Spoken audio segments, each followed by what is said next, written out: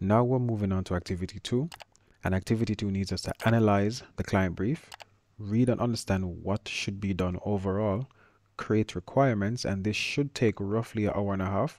What I'm going to do here is go over the client brief, help you come up with the requirements or the technical specification, and then we're going to go back and update activity 1's log and update activity 1's Gantt chart. So you need to read the client brief and fully grasp what needs to be done. You essentially need to detail all the things the client wants you to do. So it's kind of like reading it, understanding it, and rewriting it, but using more technical terms if possible. Have a look at activity 2 section from the examiner's report. So I will put a link to the examiner's report, and if you guys do not have a copy, please ask your teachers to give you a copy of a previous examiner's report so you guys can see how detailed these answers need to be. So use that as a starting point. Don't just copy what they've done, because it's going to be a completely separate, completely different problem. Combination of the client's needs and your knowledge to enhance the system in whichever way you deem fit. So if you see somewhere where you can make the system better, this is essentially an interpretation of the client brief. Again, your own understanding plus possible additions or improvements to make the system better in some way, because they spoke about user experience, right? Now, this is completely off topic from this, but just as a quick note, this is the stuff that you'll be needing, that I'll be using for this anyway. So PC with a USB port, Windows 10 or Windows 11, Arduino or Raspberry Pi Pico. I've chosen to go for the Raspberry Pi Pico and the Pico W because that one has Wi-Fi. And I can also use that for BTEC Level 3 IT Unit 19, which is Internet of Things, IoT. I might also use it for other units as well.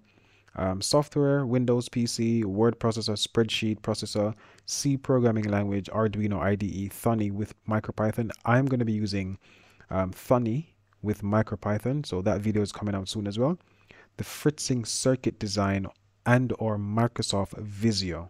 That's what I'm going to be using to design. I'm going to be using this for my design, for my flowcharts or my circuit diagrams, and I'm going to be using to program Thunny with MicroPython, my spreadsheet for my Gantt chart, obviously my word processor just for my editing that template that you're given. Now, from the template or from the exam paper that you're given, it says, by interpreting the client brief into operational requirements, prepare a technical specification for a user-friendly system. User-friendly meaning it should be relatively easy to use. It should be somewhat intuitive. There shouldn't be any guesswork or not much guesswork.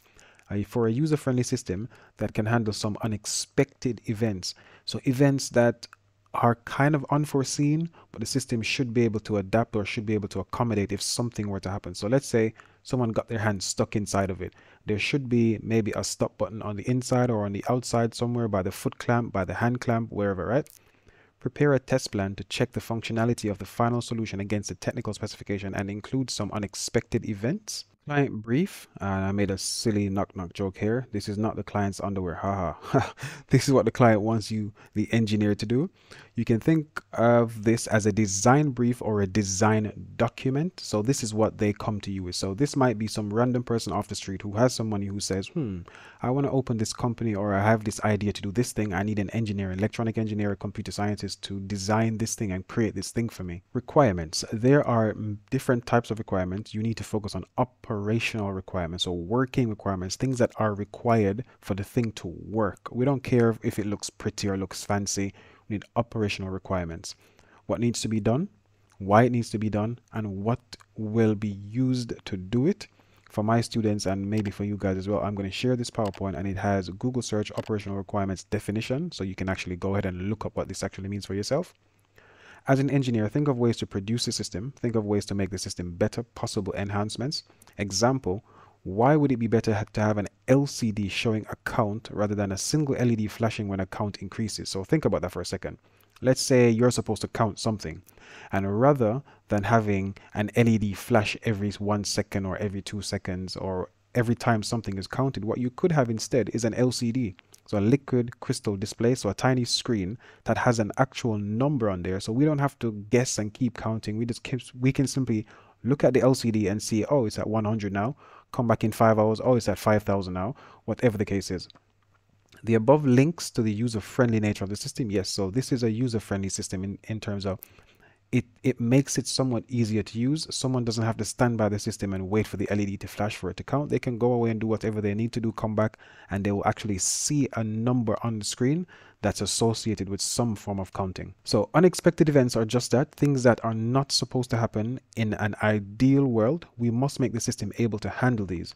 Typically, this is not, I repeat, this is not the only thing that's for unexpected events. This is just my simple definition. Typically, this can be linked to health and safety issues, or a way to stop or restart the system if there is an error. So if there's a power failure, it should come back on by itself, for example. And then this is where microcontrollers are really good, because you can embed the program on there. So if the power goes off and comes back on, it should just start up by itself again.